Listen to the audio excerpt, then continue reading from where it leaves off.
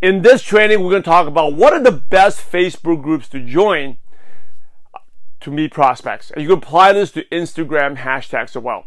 Okay, so the best Facebook groups to join are not business groups. Okay, I'll tell you why not business groups. Because when you're meeting people online, you want to be natural. You want to like collect friends, right? That's what top leaders do, top networkers do. You want to collect friends. And business groups, it is more difficult to collect friends, have a natural relationship, a genuine relationship, because people all have an agenda, right? So think about it. I love Bichon Frise. Like my dog Obi, it's a Bichon fluffy white dog. It's easy for me to go to a dog group.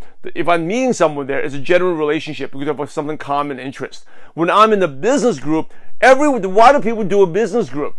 Because they want to sell something. They want to pitch something, right? So they automatically, the relationship is not sincere and genuine. There's always an agenda behind that.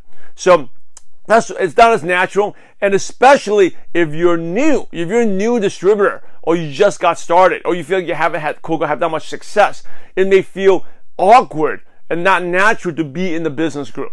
I know when I first started, even going networking groups, right, to like a business meetup, I was a distributor. First of all, I was in network marketing. My belief in network marketing was there. Second, I hadn't had much success. So being a business group offering felt really awkward for me. But it was easy for me to meet people who were in the gym, playing basketball, at my church, because we'll talk about things that are not related to business. And I would easily become friends. I could talk basketball with them all day, right? Talk sports with them. And it was easy for me to expand my database like that. So what are the best groups to join online? It's just like what I explained there, is your interest. What interest do you have, right? Do you have like a certain dog you like, certain cat you like? Do you like certain hobbies? Do you like sports? Right? Do you like the NBA? Do you like the NFL? Do you like rugby? Do you like cricket? Do you like sewing? Do you like knitting? Join those groups.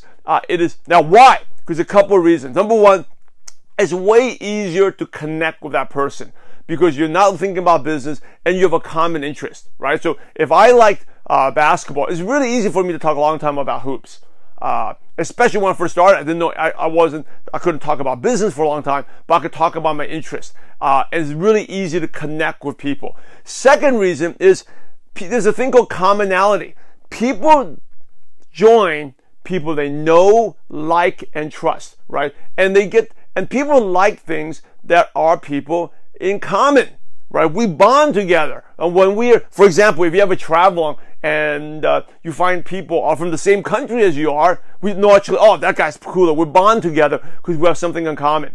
Another example is, you could be strangers, but if you like the same sports team and you're watching a game at a bar or the pub, you automatically bond together. People like people who have something in common.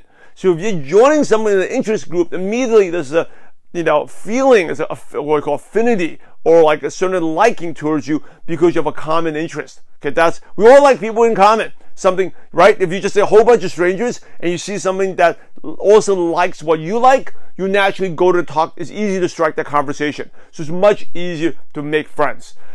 The last thing is, our goal as networkers, as I mentioned before, you want to collect friends. Meet as many friends as possible. So even if they don't join you, most of the people are not going to join you.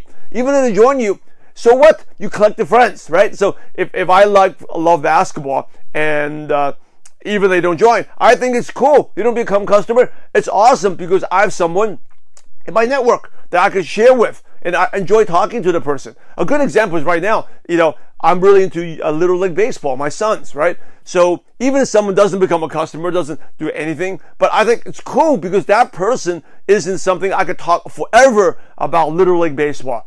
And that person actually, by the way, can provide value in other parts of my life, like how to coach better, what are the better leagues, what are the travel teams, the club teams to join, provide lots of value. So I don't mind that the person is not interested in business because there's something in common, there's a common interest. And by the way, remember, there's never a bad prospect, just the wrong time for the right prospect. And all network top leaders know this. They want to expand their database and get know more and more people, consistently provide value. And sooner or later, that person will either join or give a referral or lead you somewhere that will become a customer or a rep for your company, okay, for your business. So those are 3 reasons.